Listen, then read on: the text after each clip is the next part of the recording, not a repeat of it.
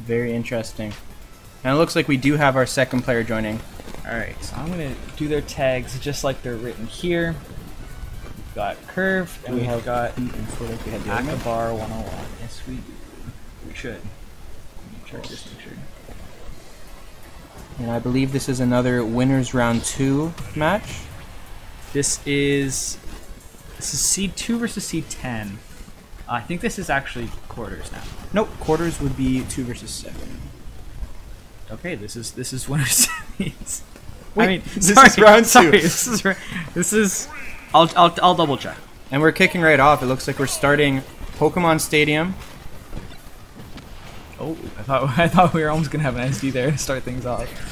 Which would have been a little bit unfortunate. With a double dash attack from Snake. Yeah, these two characters both very strong projectile zoners on Wi-Fi, so we're definitely gonna see some slower gameplay. Snake is actually really, really good. These projectile setups on the platforms are definitely going well for him. Yeah, Snake is a character that can cover a lot of options. So this is round 3, so I do actually think this is quarters. But I'm gonna double check just to make sure. But either way, this is still gonna be a best of 3. Oh, no directional air dodge. Oh, and he's able to live. Saved himself with the C4. That was like millimeters away from the blast zone. And he gets the KO with another C4.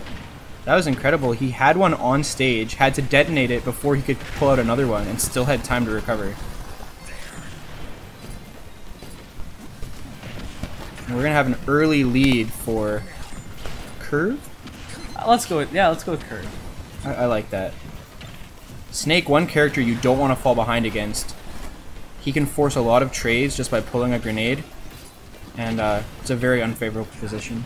And also just like trying to find your way in through kind of like the minefield he creates is like almost impossible.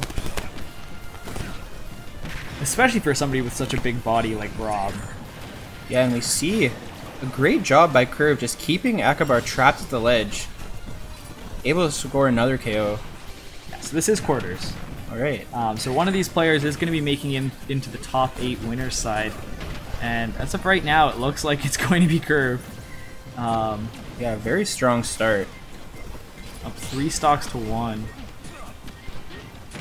It looks like he has a lot of mastery of just grenade pulling, using all of his projectiles to zone the Rob out.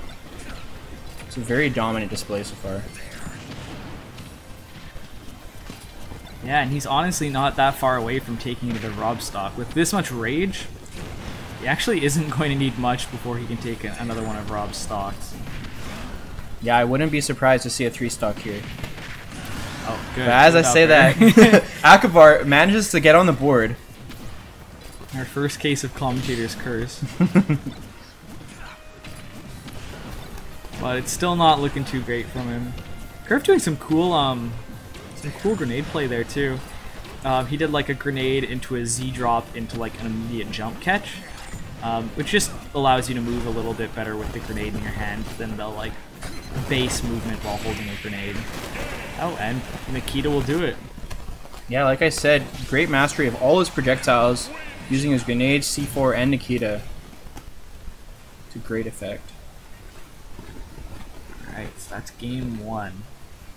So I'll check in on the players, see what they're going to do for stages and that sort of thing. Yeah, I think a big thing for Acabar is just trying not to fall behind and lose that early lead, because it can snowball from there. So Curve is banning Kalos and Yoshis. So we'll have to see where Acabar takes him for the counter pick.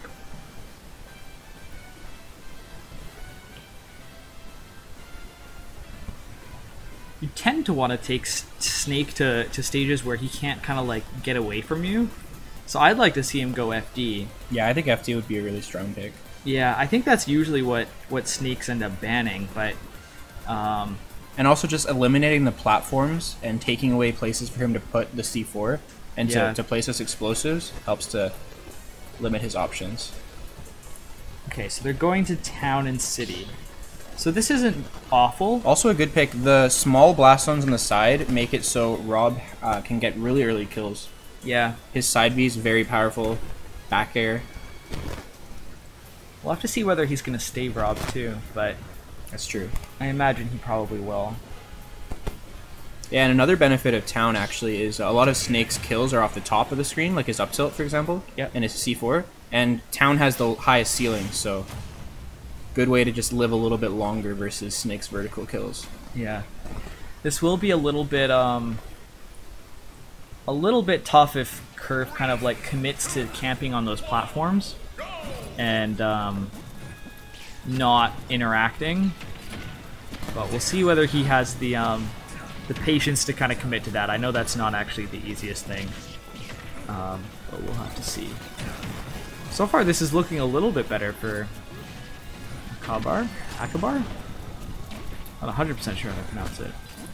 Good sticky there. I can't tell whether the C. Okay, I was going to say I can't tell whether the C4 is still on him. I'm never sure whether it has fallen off because of RNG or whether it's like it's still going or where it is. But very good awareness on his part to get that C4 detonation.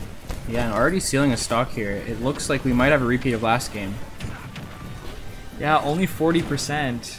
He's not anywhere near like a percent where he's gonna die. And last game we really saw that Acabar like wasn't really able to get anywhere close to Curve to get any sort of like good kill setups either. And right now we're kind of seeing that again. Yeah, and that's what you don't want to see. Acabar getting a little antsy, dash attacking into the shield when the grenade was pulled. Not dealing any percent to Snake and just getting blown up by the grenade. Yeah, you can tell he's like trying to sit back a little bit more now, but when you're this far behind, you like you can't really afford to sit back. Like, Yeah, you do have to force find something. Yeah. And losing track of that that C4 there. And another C4 KO. You see Curve doing a great job of just running away, throwing the grenades. That was really good. Down tilt grab, down throw up smash. That was very, very good. Ooh, gets another sticky. These stickies have been really, really good. I have a hard time, like when I'm playing Snake, I have a hard time like getting stickies. And he's just like, he has so many different setups for them. Yeah, it looks like it has transferred over to Snake. Oh, and then it fell off. It was on the stage. It can be really hard to keep track of the C4 because after it stops flashing with the little red light, it's very hard to find.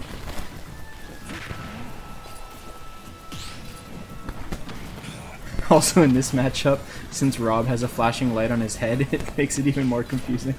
Oh, because can you get the C4 like placed near your head? Yeah, if the C4 is stuck on Rob's head and his light on his head's also flashing, it's hard to tell if the C4 is there. Oh, I didn't even know about that. That's kind of crazy, actually. Great coverage of the landing there from Acabar. Not quite getting the KO, but the forward smash will. That was definitely good coverage. And there, the high ceiling might have saved Acabar there. Giving him a chance. He's on the same stock. Down tilt to grab. Ooh, he lands on the... Oh, I was going to say, he lands on the gyro. There's actually like a chance for a big combo to happen there. But Curve does take it. Yeah, unfortunately, he missed his forward air out of that up throw. Yeah. And so even with the gyro there kind of helping him out, Snake was able to just mash his up tilt. That was good good adaptation, though, for sure. Yeah, definitely a lot closer than the first game. Kept it very even.